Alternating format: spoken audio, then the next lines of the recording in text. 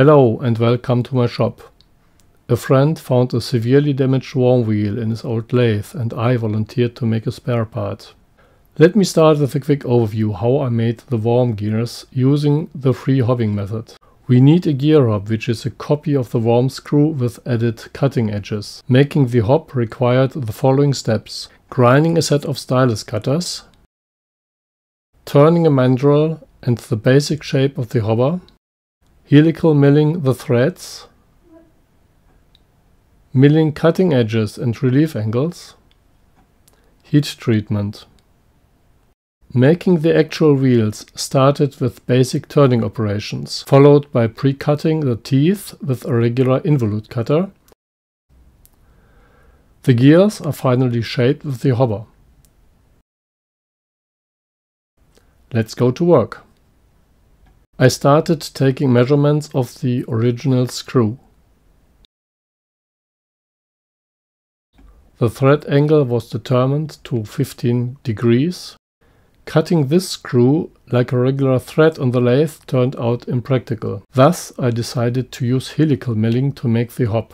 This required a custom stylus cutter with an included angle of 30 degrees. At first, the dividing head holding the work was aligned horizontally.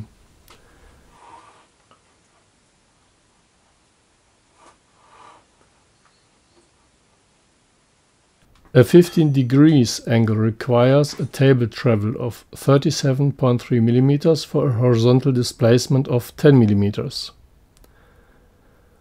The table stop was set accordingly.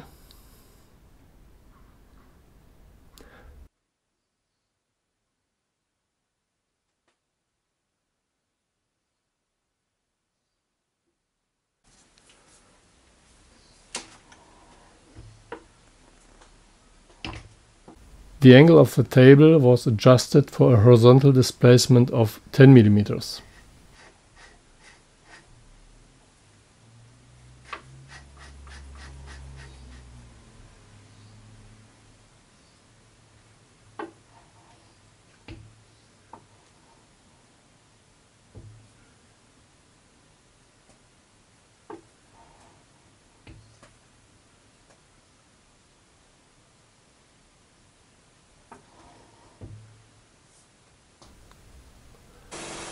Let's start grinding.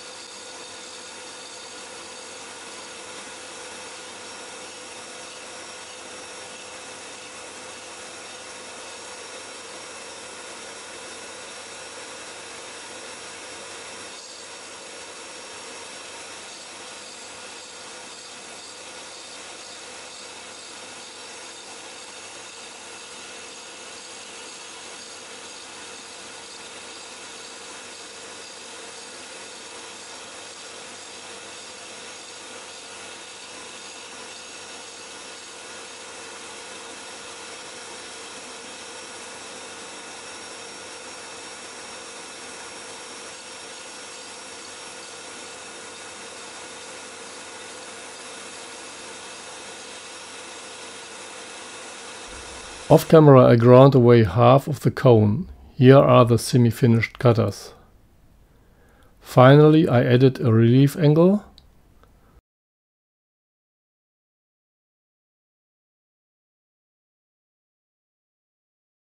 The angle of the cutter was verified with a protractor.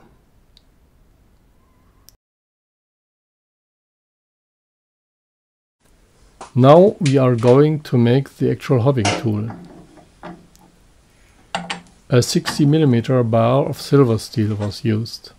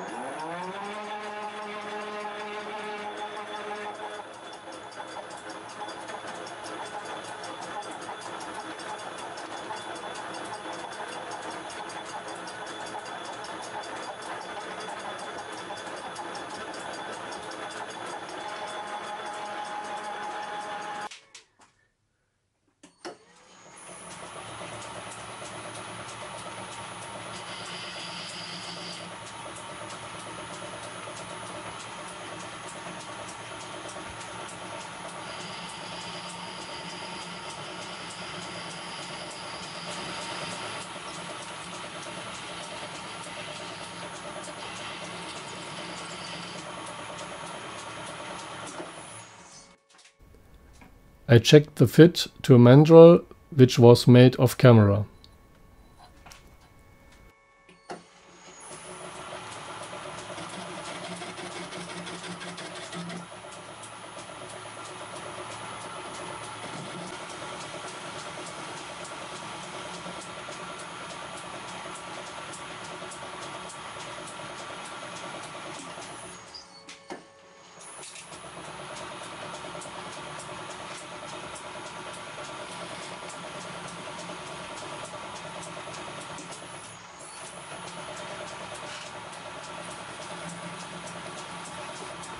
The relief angles of the hopper will require some eccentric turning milling. This is the setup for center drilling the holes. The DRO was used to locate the holes.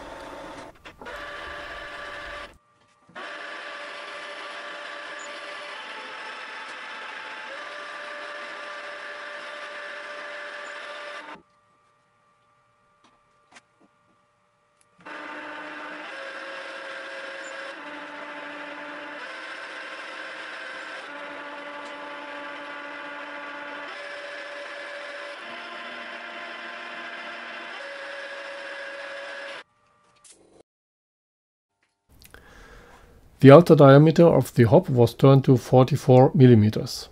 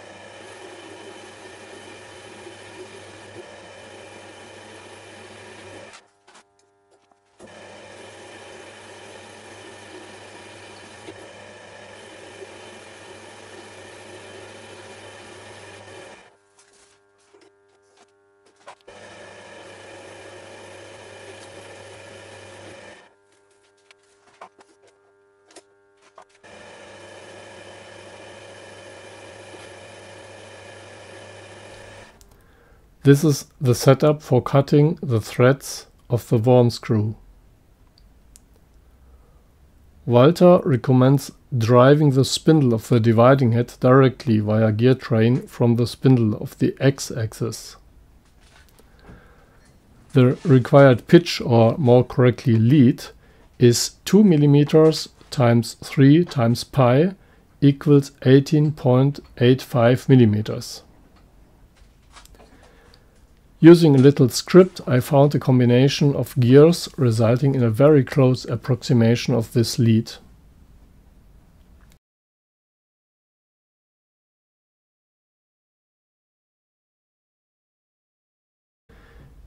Here I'm verifying that the lead or pitch matches the original screw.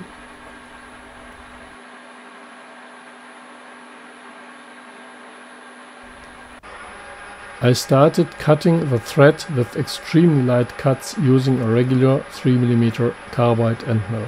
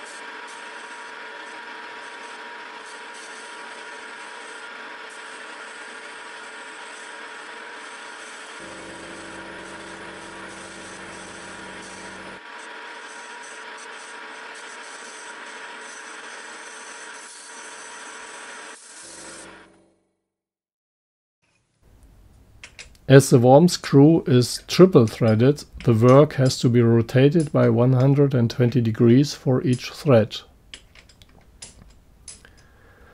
The regular dividing operation of the dividing head cannot be used as the spindle of the dividing head is directly driven in this case. Thus, I turned the work by 120 degrees using the hexagonal clamping block.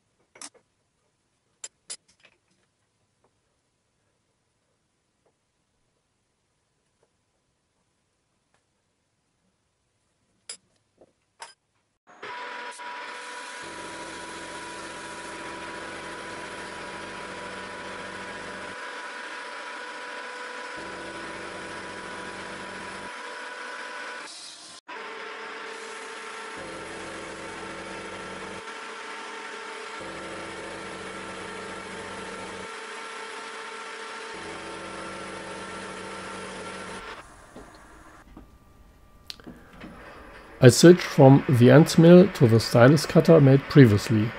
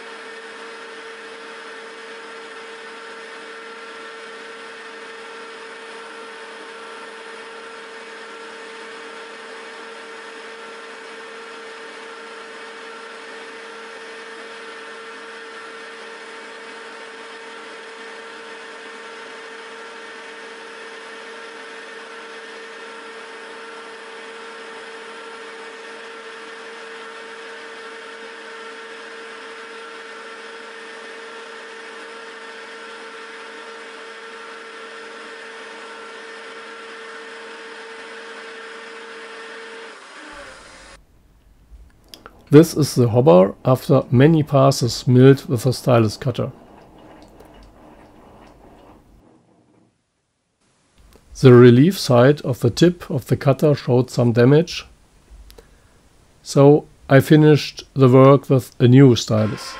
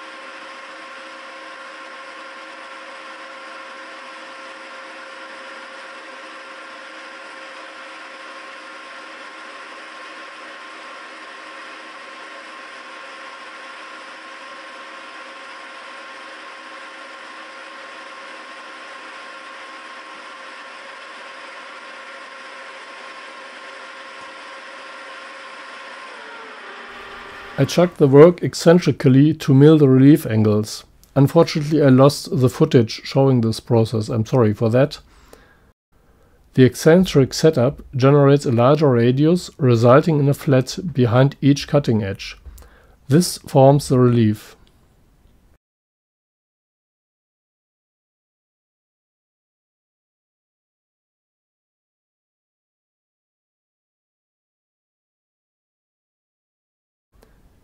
In the chuck I used spacer blocks. On the tailstock side I made use of the eccentric center holes.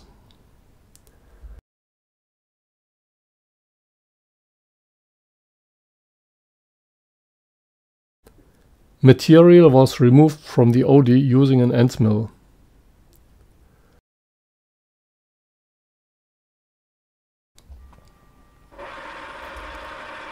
I finished the hobber by milling the cutting edges.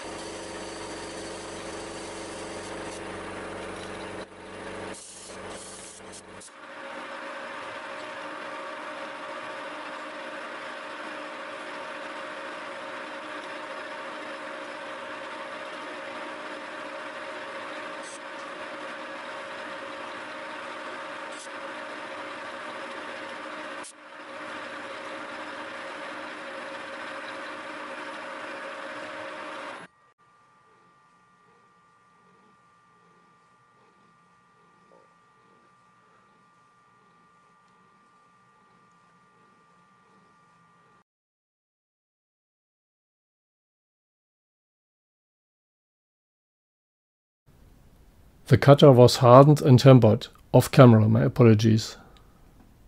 Now let's make the actual worm wheel. Material was bronze.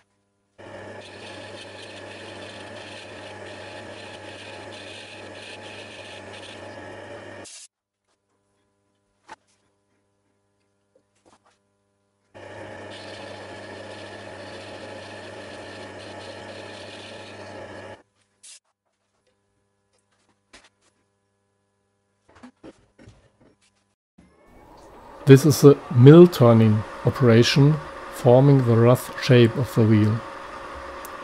The diameter of the milling cutter is close to the required root diameter of the worm screw.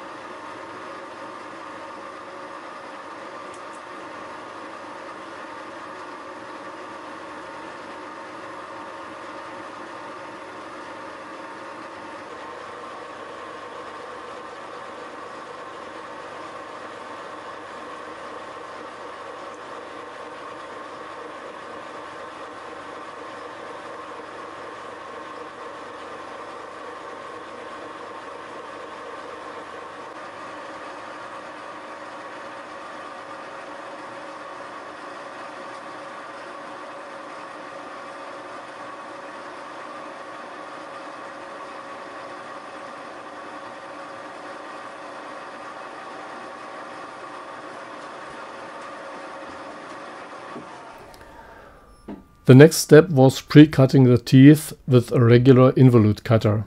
The teeth need to be skewed. The angle is determined by the ratio of the circumference of the pitch circle and the lead or pitch of the worm screw. Both measurements determine a triangle with the ratio circumference over pitch. We can eliminate pi and get 40/6. This ratio can directly be used to set up the angle of the dividing head on the table. The teeth are cut with a regular Module 2 involute cutter. However, instead of moving the table in X and using the cutter like a saw blade, the table is risen and the round shape of the cutter transferred to the work.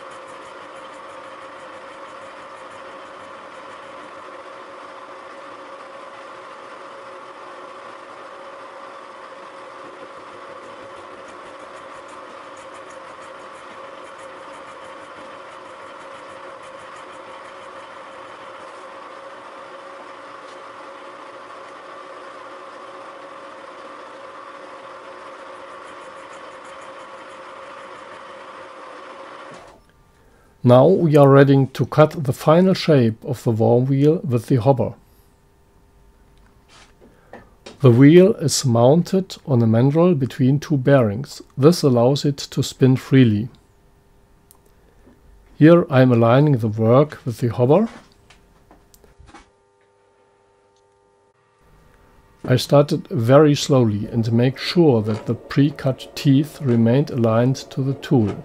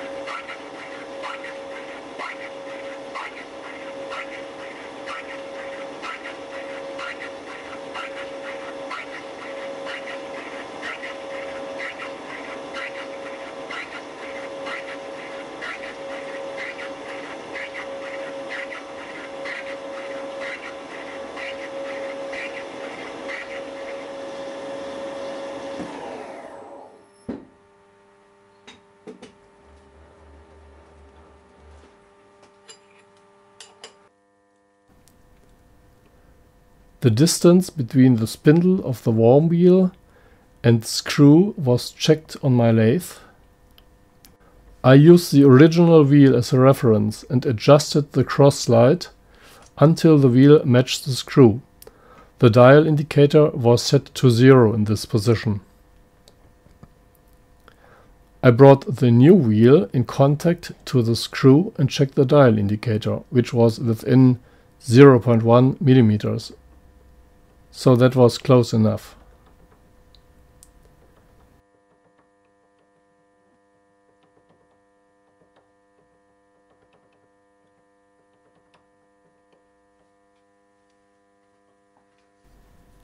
After some cleaning work, chamfering and deburring, 3 wheels were finally done.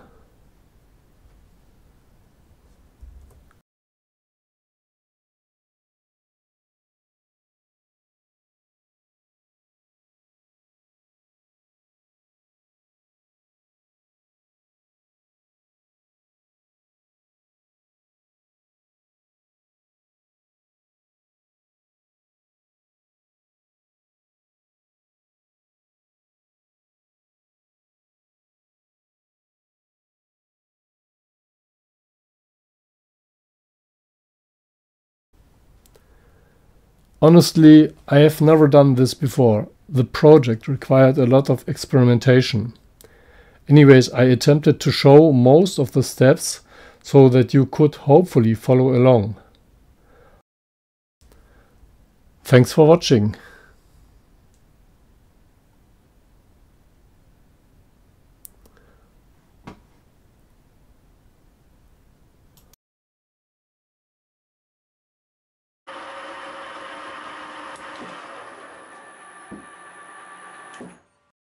This is required as the free hobbing method does not provide reproducible